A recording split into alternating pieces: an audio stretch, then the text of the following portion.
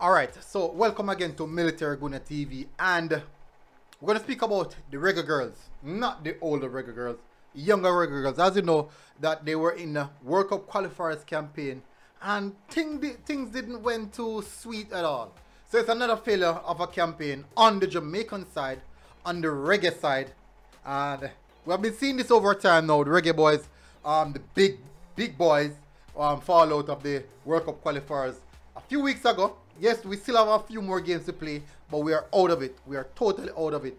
And now the young girls are out of it. I'm going to get into some details, but before I do that, please guys, let's do the YouTube aspect.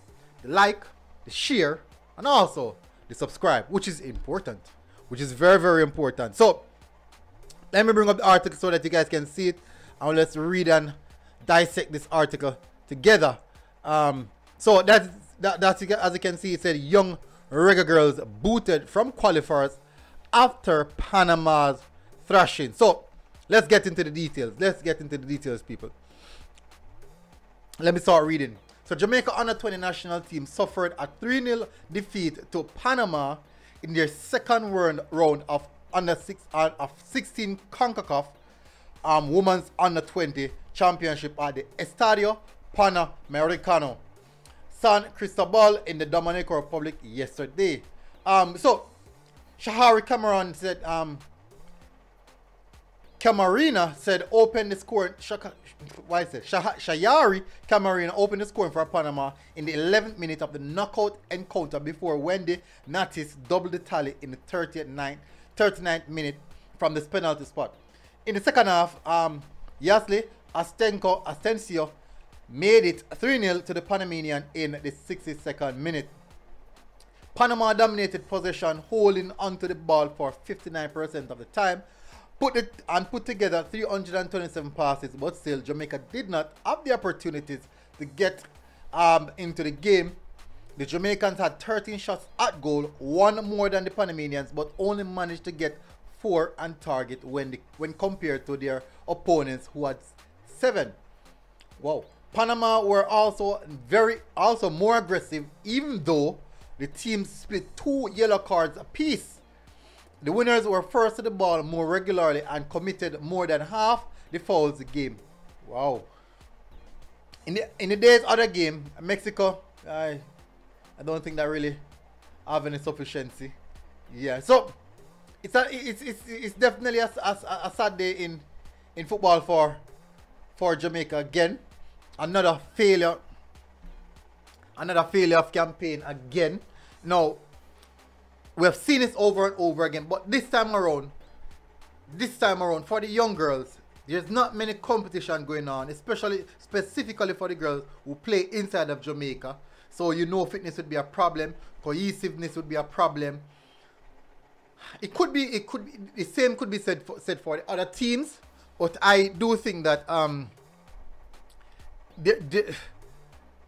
I can't give a reason for them to really go through. Yes, we were good. Yes, we won. We drew one. We won one. We lose one. That's 4 points. Definitely not sufficient enough. That's not sufficient enough. I've seen a lot of coverage in regards to the girls, but it was just not enough. It was just not enough. We can all blame this on the JFF all we want, but I do think that this one specifically would go a little bit deeper than the JFF in regards to preparation, no football playing, specifically for the females. So this one is a little bit deeper, but I do think that at least now we have proper knowledge of how to approach something of this sort in regards to the situation, because everything was affected by the pandemic. Everything football is affected by the pandemic. Female football took a longer time to get back on the forefront than the male football. So I do think that these things played a huge factor. The other day in the training session, they had a huge robust event where some diplomat came, interrupted the training session. So all of these factors, not building an excuse, but it's tough to say that they must go through this time around. It's tough to say, but all is well. I do think that time will come where we can bounce back. I do think that time will come we can bounce back. Hopefully we can put things in place right now, and we should use this as a landmark for the under 20 male, under 20 Reggae Boyz team, and say that this is what we should. These are the things that we should not do. These are the things that we should not do, and use it as a template. Said, okay, we didn't do this correct. Let's fix it with the Reggae Boyz for the under 20 championship, because the World Cup is also in that old bracket for the under 20 team as well. The World Cup, the Olympics, it's all merged in one. But we will see. The CONCACAF championship is coming up, and I do think that all the things that went wrong for the under 20 girls, I do think that they would have to put those things in mindset that we need to fix those things, or we need to correct those things. If it's recruiting, scouting, system of play, funding, all of those things. If it's administrative, once it's any one of those issues, we should definitely factor in those things.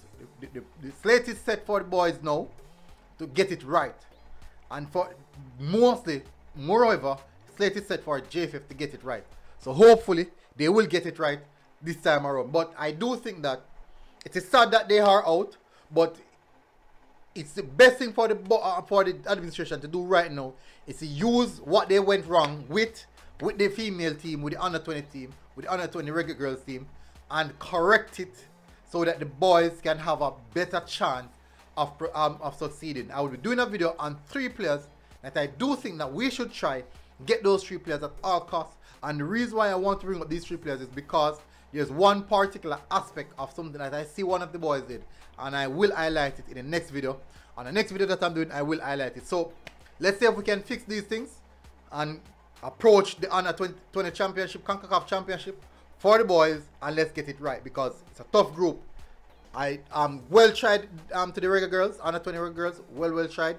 I didn't do much coverage of the under 20 Reggae Girls, because even with the same with the female team, the Reggae Girls, the big team, I didn't do much coverage with it as well, because I'm still learning the female team. I know a lot more about the male team than the female team, so I'm still learning about the female team, and I see a lot of people do coverage on it. So next time around, I've garnered a lot of the knowledge about the female team now, so I will definitely can cover it when it's back again. But the boys' time now, the boys are coming, and let's see how we can approach this one. But people, make sure that you hit the like button, people. Make sure that you hit the subscribe button as well. It's been a while since you guys and I said I appreciate you guys helping me reach the 11,000 subscribers. But guess what, people? Until next time, Military Guna TV, people. We are out. Tutu.